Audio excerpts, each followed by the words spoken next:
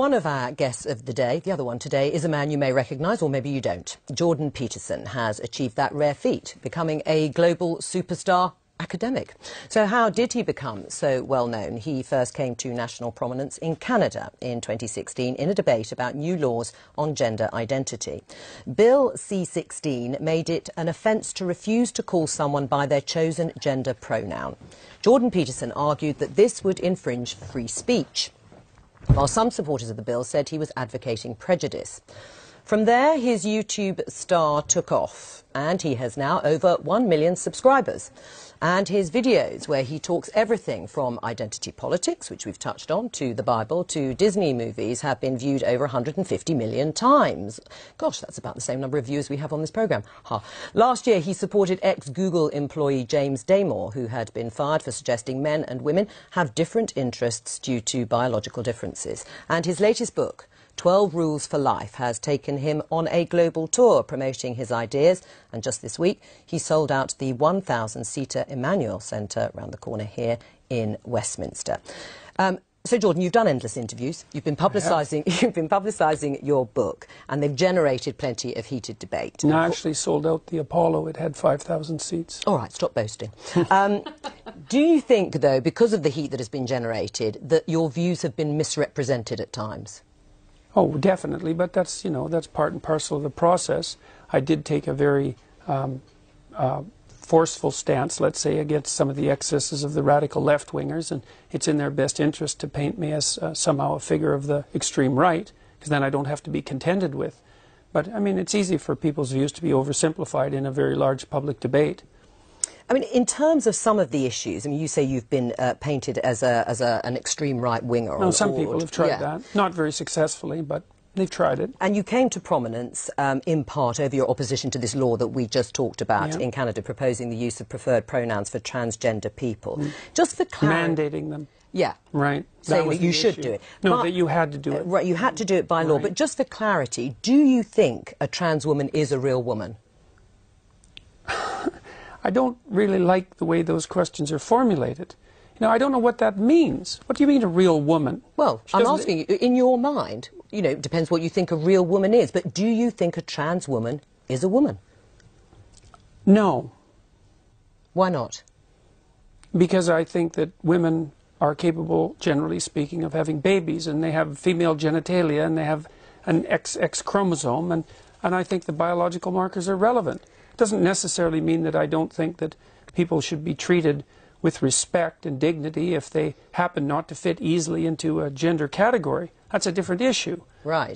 But it's a matter of definition. And I actually think it's a foolish argument in some sense. Because what do you mean by real? Well, I mean, you've just clarified that, though. You don't think that a trans woman is a woman. And do you think that that is what is behind or explains your opposition to this idea of a law mandating you to use a preferred pronoun, is because you don't actually believe that that's the truth, that a trans woman is a woman, and therefore you can't use that pronoun? No, that's not my argument at all. Really?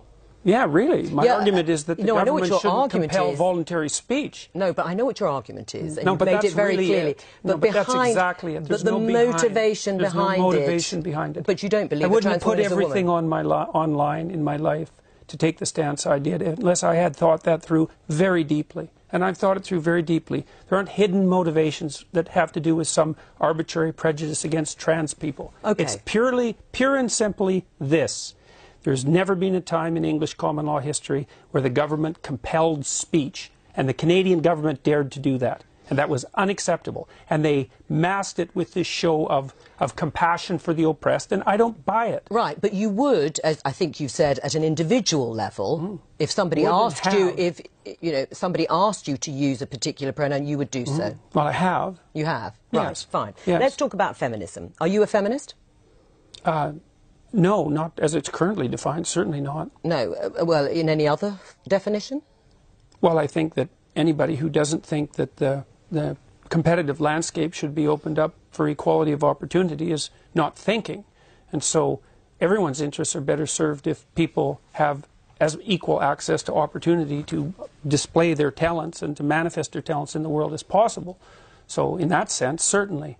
But feminism now, as far, and this is why it's so deeply unpopular, a very small minority of women in the UK identify as feminists. And the reason for that is it's primarily become an ideological weapon.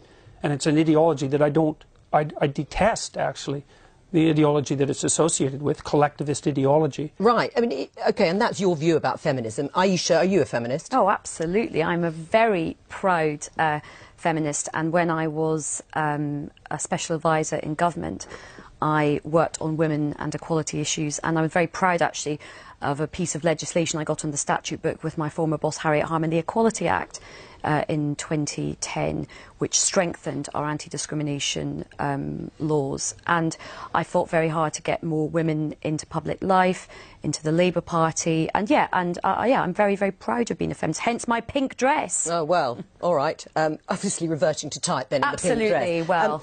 You would like men to regain or reclaim their strength physically, mentally and morally. Is that broadly correct? I would say morally, fundamentally, but I think the other things go along with that. Right, and if that But it isn't men precisely who I'm speaking to. It's people. I'm a clinical psychologist. I'm actually interested in individuals, and I'm interested in their fortification against tragedy. You know, every time I do an interview, the interview is always political. It's always political. Well, the clue is in the title of this programme. We are the Daily Politics. No, fair enough. No, look, fair enough. And I'm not casting aspersions at this programme, but the fundamental news that's important about what I'm doing isn't the political element. And the people who talk to me don't talk politically. They say they've watched my lectures. But part of it is that I think for a lot of people the kind of personal does become the political. Or the political becomes the personal. Yeah, and I think in terms of the... Yeah, but in this situation, a lot of people are wrong, because primarily what's happening is people are watching my lectures, and as a consequence, their lives are improving dramatically. Oh, I'm sure they are. I'm sure people are have had a huge conversion after, and they're much happier once they've been... It's not a conversion. But what I would like to do is kind of almost... I think at the moment the discussion about feminism is very divisive, and sometimes it can sort of be like, OK, men have to lose and women have to gain. Actually, everybody has a lot to gain by greater equality. Now, whether you get the equality of outcome that you want, I think only time will tell. But certainly, equality of opportunity is very important. And actually, we can agree on that. And a lot of men would benefit from that. So I think a lot of men are having a lot of crises at the moment in terms of mental health, suicide issues, their own sense of identity, because I think some of the stereotypes put on men are quite limiting for them as well. I think they make men quite unhappy as well. The devil's in the details with regards to equality, because I'm an advocate of equality of opportunity. But I think the idea... Outcomes, that's an appalling doctrine. Why? All right. Well, because you have to produce an unbelievably potent bureaucracy to make the ever greater and ever finer distinctions that are necessary to enforce equality of outcome. How many group differences are you going to equalize across? Is it just gender and sex? How many genders? No, so gender and ethnicity? How many genders? How many ethnicities? How many races? We'll let Aisha answer. I think what people are trying to do with this, and certainly as somebody who has sought to sort of do this myself, I think you set yourself ambitions for what you would like to see, and then you try and remove as many of the structural barriers and obstacles. So you try and create that fair crack of the whip and that equality of opportunity to see where you get to with the outcomes. That's now, fine. We are in very early stages. It's only 100 years since women got the vote in this country. We have had a long-established patriarchal society and set up for a long time in the world in this country. So I think we have a long way to go to see where it plays out. There is no country in the world where we really do have gender equality properly yet in terms of real decision making and real some of the power. Scandinavian countries maybe, but they're still not quite there, and I think you've spoken a lot about this. There's still a way to go in Scandinavia. Things are not perfect in Scandinavia. I haven't spoken about that specifically. I've spoken about you spoke about the right stuff yesterday. You talked about the Scandinavian. Well, I've spoken about the fact that, see, one of the things that's happened in the analysis of the differences between men and women is that the social constructionist claim is that the differences are socially constructed, right? Is that it's a consequence of environment that men and women differ. But what the scientific literature indicates is that as cultures become more egalitarian, like they have in Scandinavia, the differences between men and women actually increase rather than decreasing, which is a direct repost to the social constructionist view. So they just deny all that. The biggest differences in the world in interest and temperament are between Scandinavian men and women. It's exactly the opposite of what everyone predicted. Can I just pick up on one thing you said a little earlier in the interview, which you said it's the moral guidance that you are focused on. You think that is particularly important. How do you square that with the behaviour of perhaps arguably, you know, a prominent alpha male president of the United States, Donald Trump? When his behaviour, I mean, he is accused of having an affair with a porn star when his wife was pregnant. How does that fit with morally reclaiming? Well, I would say that was rather clearly immoral. Right. Yeah, but you would still, not to be a target for emulation. But you still would have voted for him over Hillary Clinton as an identity politics. I mean, it's just how none do of that you was on the table, and I said I might have voted for him on a whim. That's all. But you also did say you started out feeling quite close to Hillary Clinton. Can I just come on the very quickly, because we've got to move on. In a way, I don't care what Trump does in terms of his private life, but what I don't have is him stopping or potentially stopping other women having agency over their reproductive rights, and lots of men taking those decisions. It's all about where the moral outrage lies and what's more morally outrageous in people's eyes. Is it his behaviour or the identity politics for you on the... Anyway, we'll have to discuss this another time.